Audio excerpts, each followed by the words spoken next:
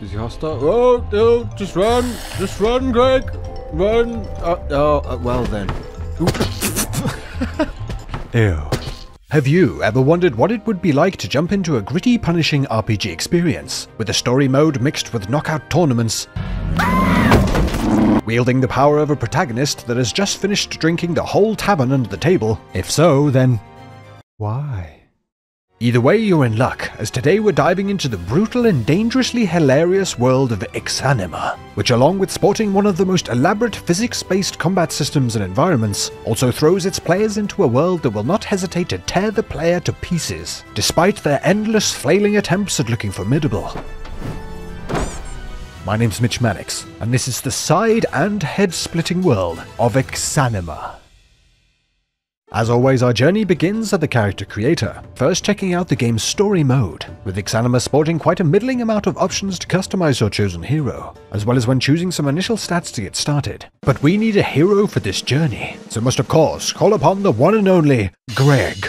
That's right, for any OG fans of the channel, we finally see a return of that odd bloke that kept following me around in Kingdom Come Deliverance, for a chance to redeem himself. You hear that, Greg? Don't screw this up. Beginning the game's story mode, we find our hero in what would become a trademark state of his, face down chewing on the floor. Getting up, we spend an embarrassing amount of time figuring out how to pick up the lit torch, and started getting used to the tank controls while exploring the room, which even for me, an elderly man growing up on games such as the original Resident Evil, was quite a challenge. Pulling the door amnesia style, we make our way out of the initial room to begin our whiskey-infused journey, introducing ourselves to some of the locals. Sorry. As well as getting our hands on an early weapon in the form of a hand saw. Delving a little further, we encounter our first fight. Fight being a rather generous term, as at this early stage devolved quickly into Greg stumbling into and introducing himself to all the surrounding furniture. Oh, Greg, your poor head has been destroyed. Is he alive? What's going on? Oh, he's coming back! His head is renewed! Oh, Greg. And with round 2 going the very same way, despite our foe's lack of skill when it comes to intimidating entrances. Surprise, motherfucker! Down for good this time, Greg quickly got back to it. So fast in fact that someone may have forgotten to pick his gear when creating the character, for another attempt at getting used to the game's physics-based combat system. Exanima's combat takes into account a number of factors when facing off against foes. More typical elements such as weapon types and where the target is hit, mixed with more in-depth factors such as which part of the weapon makes contact, the footwork, and positioning when swinging, calculating the speed of the swing and with it the damage output. As seen here, with Greg finally getting his first victory, before stumbling on like a giant baby with a sippy cup filled with Jack Daniels. Moving further into the dungeon, along with searching the game's containers, Greg looked to see if it was possible to break open some of the surrounding boxes with his newly acquired sledgehammer, leading to an argument with the ladder and a series of events that genuinely nearly made me pass out from laughing. Just... can I... Come on, Greg. I don't think... oh. Come on, just get a good hit in. Come on. Oh God. Oh no, Greg. The ladder's involved. Greg, come on. Sort your shit out. Oh God. Oh, for God's sake.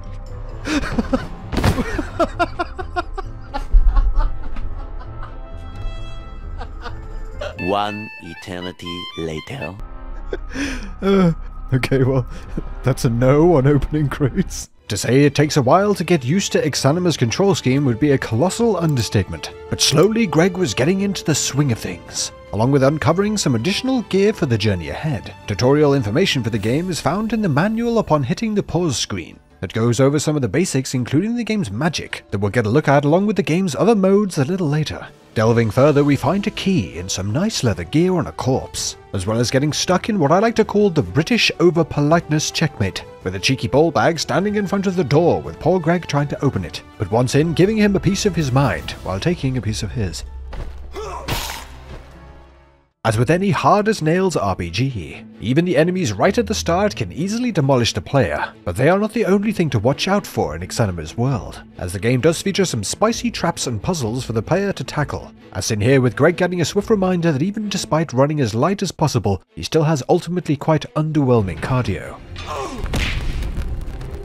With each death, the player will be able to get up, providing they still have some yellow health left. but once you're down for good, it's back to one of the game's very few checkpoints, and once progressed further enough in the game, the system gets even more punishing. Greg 2.0 did not get off to the strongest start, with Greg choosing to fuse his balls to a wall with a solitary foot flailing around, in what I assume is surrender. But after mustering up some courage, stumbled upon an interesting discovery in the form of a friendly NPC that after some convincing joins us on our adventure, with Greg 2.0 getting a wingman out of what looks to be Shaggy from Scooby-Doo. This companion, as well as being a welcome addition to combat the game's difficulty, will discuss various discoveries with the player and can also be geared to make them even more formidable, while slowly grinding through the deadly halls of the game. Come along, Shaggy dear.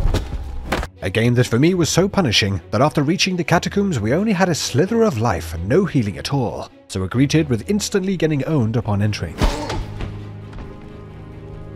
A situation that with any luck, Greg 3.0 would fix. Exanima has various roguelike elements that encourage multiple playthroughs, both with its story mode and, as we'll see a little later, in its tournament arena mode, with global experience being earned to then use on new characters when playing through the game's story. Starting once more with Greg 3.0, making sure this time to explore to the fullest and grab some of the game's extremely rare healing salves, and learning to pick and choose early fights, sometimes opting to instead sneak by as inconspicuously as possible. Oh, hello. Yes, I'm just here. Oh god, take me to Whiterun. Oh, sorry. I seem to have had too much sherry. That's right. Keep it cool, Greg. Oh, for God's sake. Now in a much better position, and with a semi-geared Shaggy in tow, we make it and get a chance to explore the catacombs, with this time the NPCs being the ones to embarrass themselves. Feel my wrath! Oh, shit! Wait! Just fuck this! Feel that my the irony! Wait a moment! Making our way through the catacombs, it's in the next zone that this run slowed to a crawl, when faced with navigating through the game's very similar looking rooms and corridors. Picking up a compass will grant us access to it via the UI, and it did help, but I have to admit it did begin to get frustrating as time went on. The game does feature a map for each level that can be found, but with no markers doesn't exactly give you a direction about where to go next, still leading me to not really knowing what I was looking for and which set of stairs would lead me where, as the game does not even inform the player of where they have arrived when entering a new zone. Regardless, we pressed on, getting a little better at a time with the combat, while still experiencing confrontations with inanimate objects, such as here with Greg getting utterly outfoxed by a bed frame. But with our endeavours paying off, finding an epic-looking portal taking us to level 4, and with it out of the apparently beginner-friendly zones of the dungeons, with Shaggy apprehensive about the prospect of progressing through the portal, an apprehension that could not have been better placed, as through the portal and into the later levels, Exanima does a stellar job at proving just why the first 3 levels are considered tutorial zones, with various new-looking locations such as the crossroads and the archives, featuring not only enemies so strong they instantly turn this RPG into a horror experience, Oh god! but even a boss roaming the archives that provides a challenge for expert players, and a total nightmare for the other 99.9% of players. Even when speccing into and unleashing some of the game's recently added magic, the difficulty does not subside, with the real game beginning once progressing past level 3. As here the player will meet relentless enemies that, coupled with the game's unique combat system, will truly test those that step into it. Made even more tense and hardcore by the game now setting the player back to the entrance to level 4 every time they're defeated, making every encounter feel heavy with danger, with so much on the line, as well as letting us get old Shaggy back from the grave, as we found out that he is not resurrectable with healing items, no matter how many you plant on his face. Now I know what you may be thinking, this is all well and good, but what about the knockout tournament element? Well, Exanima also features an arena mode, where players will be asked to create a character to act as their manager, before being thrown into their base of operations, which allows for recruiting a whole team of combatants to take on the available game modes, including tournaments to unlock some tasty gear as the player progresses. Vendors, trainers, and other specialists can be acquired to further boost your team, whilst making sure to manage outgoings to keep the funds coming in while taking on the game's frequently brutal face-offs. Each set of challenges and available minigames are split into 6 tiers of difficulty, with a wide range of modes available. including solo and team-based duels, brawls using just fists, and even putting together a small team to take on an ogre. The arena mode adds even more roguelike features, with hired NPCs and creator-controlled fighters, slowly increasing in power, as well as with victories earning income to spend on gear to upgrade each fighter for each tier of difficulty. The arena mode includes tournaments for your team to reach for, which reward some of the highest tier gear, as well as seasonal winners to crown the top teams overall. This mode is highly addictive, as well as being a great place for players to get a handle on the game's unique combat mechanics, and may go some way to avoid first encounters in line with poor old Greg. The arena mode is steeped with replayability, and honestly I think should be experienced first before diving into the game's story mode, as was nice to get some more quickfire practice in with the game as opposed to having to restart after every defeat. Overall, Exanima on the surface looks like a bit of a meme game, with player characters, well, mine at least, flailing around and falling over literally everything in the environment. But after spending some significant time with the game, its place in my head of being just a joke and a bit of a laugh could not be further from the truth. The game's small, 7-member strong development team, Bare Metal Entertainment, are crafting something incredibly deep and unique in this single-player RPG title. The game's combat has so many moving parts to it that I imagine would take a massive amount of time to master, and even then still providing nuance to keep each encounter engaging. The game's magic is in its early stage, recently added in the game's 0.9 update, so currently feels more like something fun to try out than a core component, and felt quite clunky to use. The gear in the game is procedurally generated, so gives way to finding a staggering amount of variety when progressing through the story or arena modes. But the real star of the show for me is the feeling of slowly crawling through the game's incredibly dangerous feeling environments, completely stripped of all the perks and confidence that comes with being a force to be reckoned with when playing.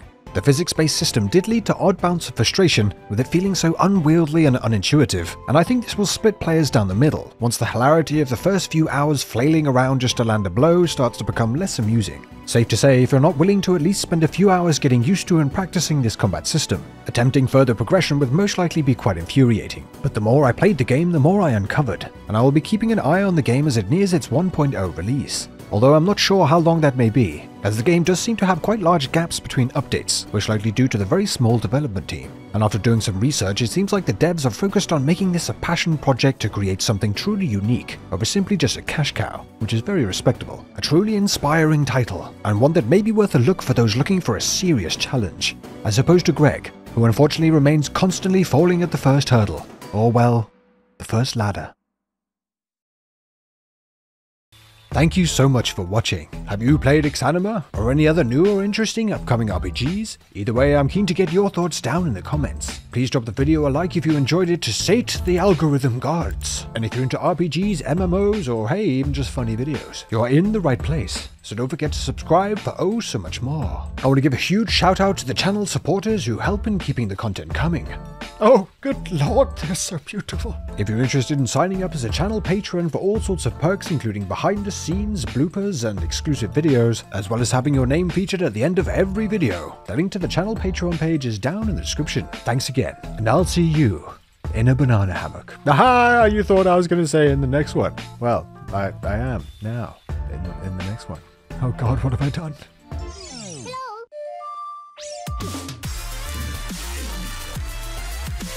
Shit! Jesus, calm down! Oh dear lord, what have I done?